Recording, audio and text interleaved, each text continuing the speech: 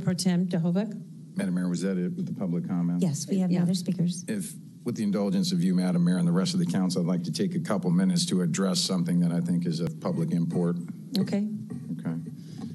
Ladies and gentlemen, I normally wouldn't engage in publicly addressing political hit pieces, but I do so tonight for two primary reasons. Number one is to correct the record with respect to a very important investigation that is being conducted by the city at this time. Number two is to ensure that residents don't feel bullied and are not afraid to step forward and serve our city if they so desire. Unfortunately, this is not a new phenomenon in Rancho Palos Verdes. The mayor, along with several current and former council members, have been the subject to similar attacks in the past. The mayor was also referenced in the most current piece that I'm about to discuss in a minute.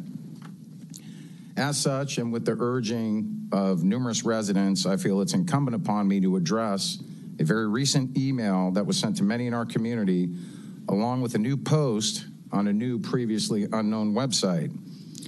The email and posting included several unscrupulous, vicious, false, defamatory statements and accusations directed at me personally and the mayor peripherally. The individual or individuals responsible for these attacks and these myriad of lies chose to present these lies to the public under the cover of anonymity. They posted the information on the web and sent the email without having the intestinal fortitude to identify themselves. As we all unfortunately know, it is very easy to attack and assassinate the character of individuals on the internet without any accountability and responsibility whatsoever. While understanding that I am an elected official and subject to significant scrutiny and potential criticism, the publication of this most recent commentary attacking me and my character and that of the mayor goes way beyond any reasonable political discourse.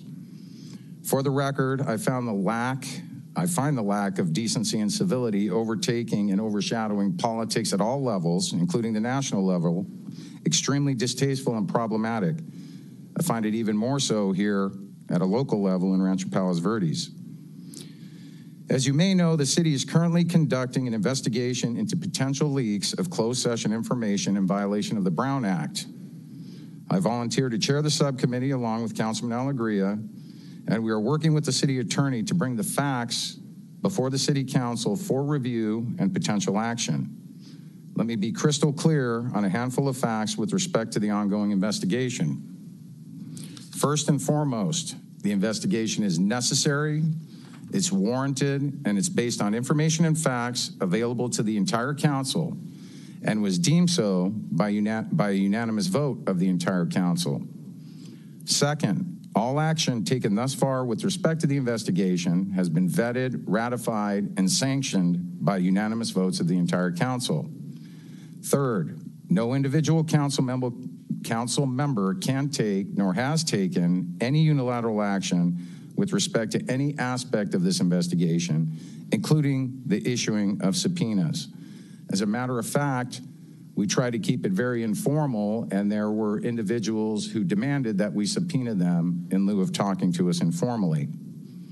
Again, let me repeat, every action taken thus far with respect to this investigation has been approved by unanimous vote and action by the entire council. With respect to me, I will let my record speak for itself.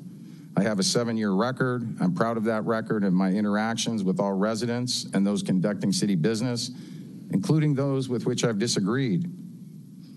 Many in the community have stated that they believe they know who this individual is responsible for this brand of dirty politics and what motivates them to engage in such abhorrent behavior.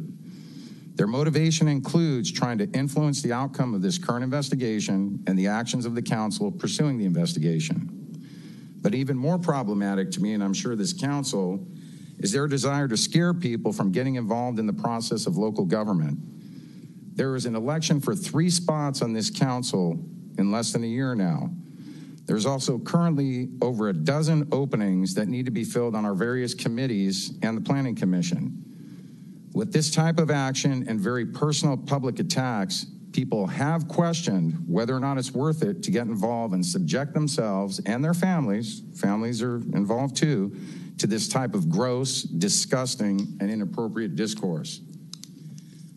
I too believe I know who the individual is responsible for this cowardly action, and I use that word because that's what he used to describe me.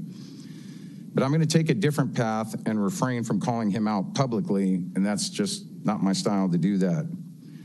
But I am a believer in karma. I do believe what comes around goes around, and I also believe that every dog will have his day. In closing, I will let our residents and the court of public opinion decide who, again, quote unquote, is the coward and who is partaking in abhorrent and deceitful behavior. And finally, for the record, serving on this council is indeed, without a question, an honor and a privilege. I find it an extremely rewarding experience for both me and my family.